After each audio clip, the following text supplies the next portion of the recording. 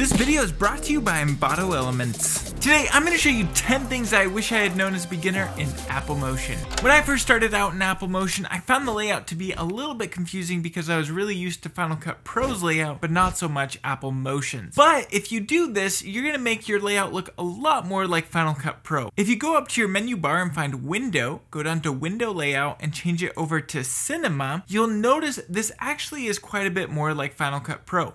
On the far left-hand side, you have your browser, which is all of your different layers. Then on the far right side, you can actually access your inspector, and you can find stuff like the properties, which is very similar to the transform panel in Final Cut Pro. Then at the bottom here, you'll see that you have your timeline. Something I really wish I had taken advantage of early on in Apple Motion is its super powerful favorites menu. If you go into your library and scroll to the bottom, you're going to see two menus here. You've got your favorites folder and you've got your favorites menu. Anything you apply in this favorites menu is actually going to appear at the top. You can click on it and you can apply it from here. So for example, I have this smoke asset that I use all the time from our sponsor, Envato Elements. So I'll click on that. And now this smoke asset is in this project. Envato Elements has over 57 million assets that you can download at any time, and they are constantly adding to that number. That includes stock video, photos, music, sound effects, video templates, graphics, graphic templates, titles, and so much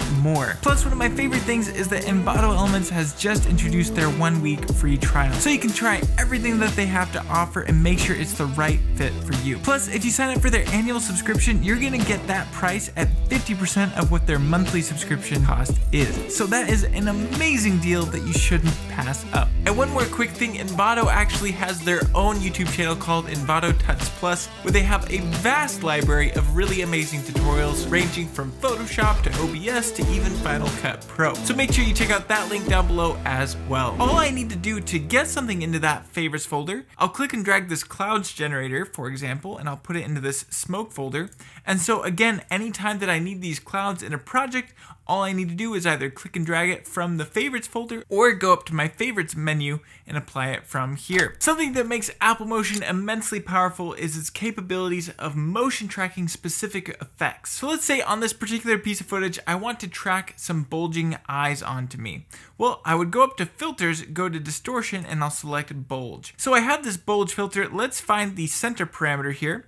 We'll click on this down arrow, we'll go to add parameter behavior, and we're going to select track. So now that I have this tracking parameter set, I can push analyze, and this is going to go through and automatically track my eye for me, doing all the hard work. So now this effect is applied to my eye and it looks really, really good. It works and integrates very well in Apple Motion.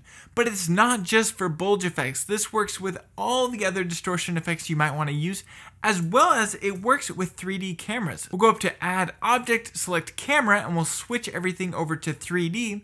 Now we can go to the properties of this camera and find the position parameter, click on this down arrow, go to add parameter behavior and select track, and we'll go ahead and just track that footage that we want, and then we can drag the tracker over my eyeball there. So now you can see how that track is applied to the camera, creating that Beats by Dre look that everybody wants, and it's just super, super fast and super simple to pull off. Something I wish I knew early on in Apple Motion is the ability to rename parameters in Apple Motion for your templates in Final Cut Pro. If you open up a project and go up to the project layer, you can select this project menu here and see all of your published parameters directly in Apple Motion. All you need to do to rename a parameter is go over into this menu and double click on any parameter, and we can say outline opacity or something like that. So now we've renamed this parameter for Final Cut Pro, which makes it so much simpler for people to follow your templates because all of your parameters are named exactly as they should be. Plus, if you want your parameters to be in a different order, all you need to do is click and drag these parameters around, and now the order will be set accordingly in Final Cut Pro. The next thing I wish I had known in Apple Motion is actually setting in and out points for your animations. And what I mean by that is I have this template I've created called Magnify, and I want to showcase this logo down here on my leg. But let's say I need this to be much shorter so I don't actually go into the next shot. Well, if I push Option right bracket, that'll trim it down. But if I play through, you'll see how fast the animation plays out now. It's very, very fast. And here is the original speed. So if we set an in and out animation in Apple Motion, that's going to tell Final Cut Pro how fast that animation should play out. So if we go back over into Apple Motion, we can see this nice basic animation that I've set up. All we need to do is go to the end of that animation and push Shift M, and that's going to create this marker. Double click on that marker and find the type setting. We're going to change it from standard over to built-in optional. Now we can go to the end of the animation and do the same thing. So we'll find that, Shift M, double click that, and change it over to build out optional. So now if we save this and send it back over into Final Cut Pro, if I need to shorten this animation down quite a bit, I can push Option right bracket, and the animation should play out at the exact same speed as it was originally intended. The next thing I wish I knew about in Apple Motion is deleting the title background. Currently in this Mr. Beast caption that I've created, you can see that there is this title background layer. If I go into Final Cut Pro and apply this caption on top of everything, you can see this text is right here. Now I can click and drag the text around, but sometimes in Final Cut Pro you need to actually use the transform tool for one reason or another. So if I use the transform tool right now, you'll see with this title selected, it's actually moving the entire scene around, and I just want the title. So what I need to do is go into Apple Motion and actually delete this title background.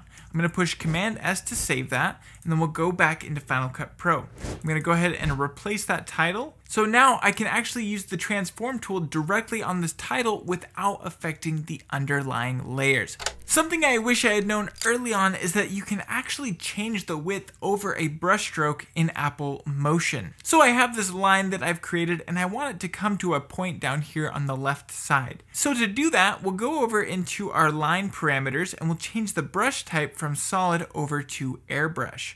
So now it's kind of got this softer edge. If I want that edge to just be nice and clean, we can come over here to the brush profile and click and drag and get this black area so that it's just a nice clean edge all the way through. Then from there, we can go over into the stroke settings and find the width over stroke. I'm going to click on this down arrow. If I click and drag on this keyframe point, we can actually see now how the line comes to a point here on the far left side and it's nice and thick on the right side. I can also create multiple points if I push Option and just click and create different points so that we can have this line adjust to different values. So if I want it to start out really thin and then get really thick in the middle, I can do just that. So this is super powerful for your different graphics. Something that used to drive me crazy in Apple Motion is whenever I wanted to apply a new layer, it always applied it to wherever my playhead was. So for example, I want to apply a color solid on my project. I'll just click and drag, and you'll see that it has applied it at the very end here where my playhead was. So I would need to actually click and drag and extend that out, and it was just a bunch of hassle and really frustrating and annoying because usually I wanted it earlier in the project. So if you go up to Motion, Preferences, find the project pane here, you can see at the bottom there is the Create Layers At setting. I'm going to change it from current frame over to start of project. I also recommend that you set it to use project duration. So now anytime you apply something, I'll apply these clouds, it's going to do it over the entire project, and then it's much easier to just find the point where you want it to be cut down to and push I to trim it or O to trim it out. When I first started out using 3D layers in Motion, it was always such a hassle to access those layers. So I'd play through, find the moment where I want to see the layers, then I'd go to the top left, change the active camera over to something like a top, and then I could see the different layers and I would zoom out and kind of adjust things accordingly. But there's a much better way. I'm going to set this back over to active camera.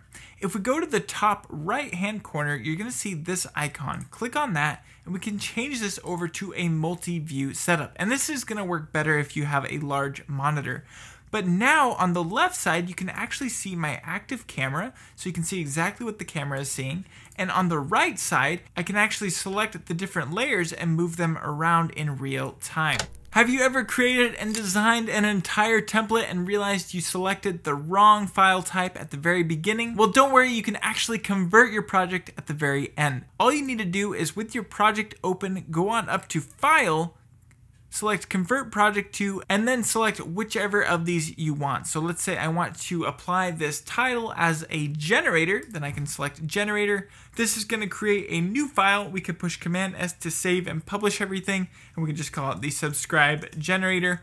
and now this is going to show up in Final Cut Pro's generator tab rather than its titles. So that was 10 things I wish I had known as a beginner in Apple Motion. I really hope this was helpful to you. Also, I'm super excited because I just launched my first set of merch, so you can check that out right here. With that being said, thank you so much for watching, and I cannot wait to see you in the next one.